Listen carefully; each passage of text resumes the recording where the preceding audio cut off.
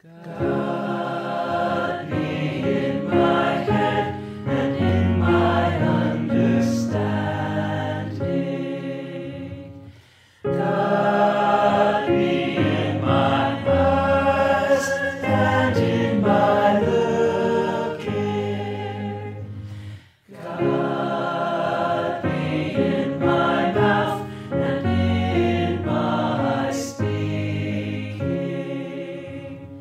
God be in my heart and in my thinking.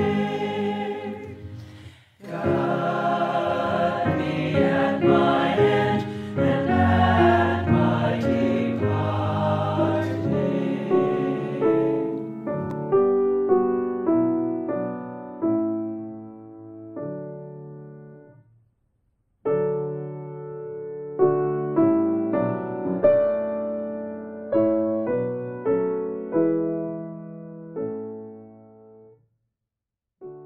Good morning, Holy Spirit, for giving us a joyful heart to celebrate this day. Precious and ever-living God, we praise you for the gift of godly living, the result of godly thinking. Holy Spirit, help us to think positively this day. In Jesus' name we pray. Amen. Friends, the power of the mind is awesome, since it's evident to realize the mind is the control tower of character. The mind is the control tower of conduct and conversations. We can think effectively or unprofitably, rightly or wrongly, and the rest of life will be influenced by this thinking. The power of the mind is obvious or clear that our thinking now will affect our behavior years down the road. We can't think evil and live righteously. It just doesn't work that way. Beloved, godly living is the result of godly thinking. More so, we all have unique thought patterns carefully put into our thinking by our parents, our teachers, and our peers. Also, families have unique thought patterns, and these are engraved, these are chiseled, these are inscribed or cutting or etched in our minds. Right or wrong, shame or honor, they are still there. Moreover, the problem with poisoning our thinking through the world system is that we eventually become hostile towards God. The crucial and underlying message of the world's thinking is be independent. But the message of the Word of God is be dependent on God. Gradually, slowly, but surely, our dependence on God and His Word is eroded because we are unconsciously adopting the world's thinking. Friends, the problem is when the Lord Jesus saved us, He didn't erase all the faulty thoughts patterns. Our peculiar or unique mindset is still intact.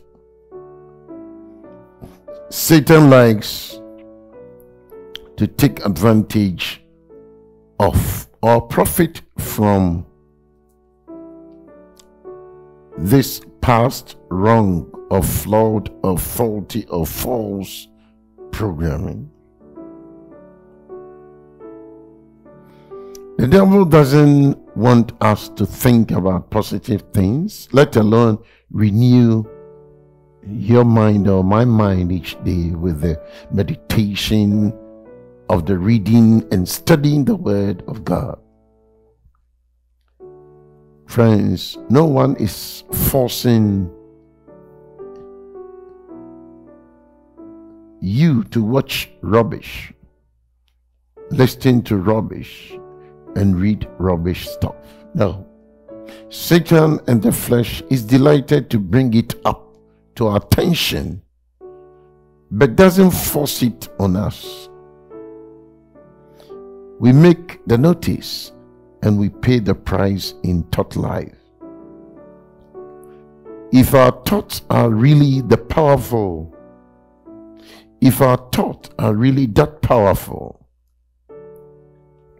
and they are, and if they really influence us that much, and they do,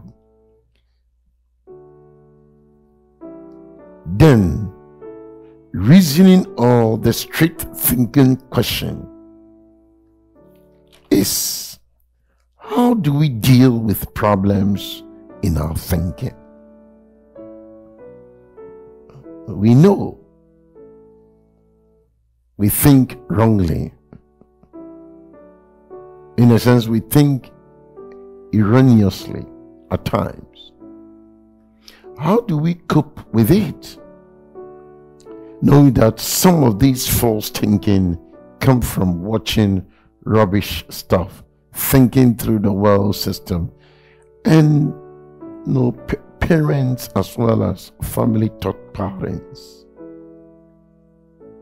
Beloved,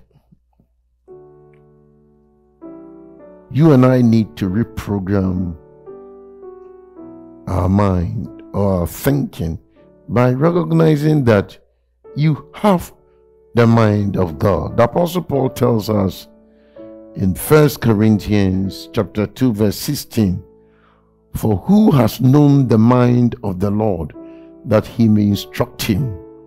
But we have the mind of Christ.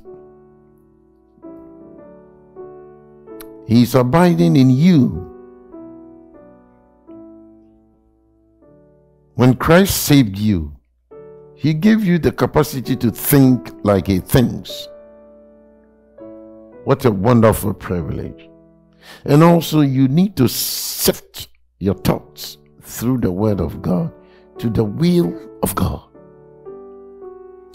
Beloved, do it today by asking yourself, what does the Word of God say in this particular situation that I find myself?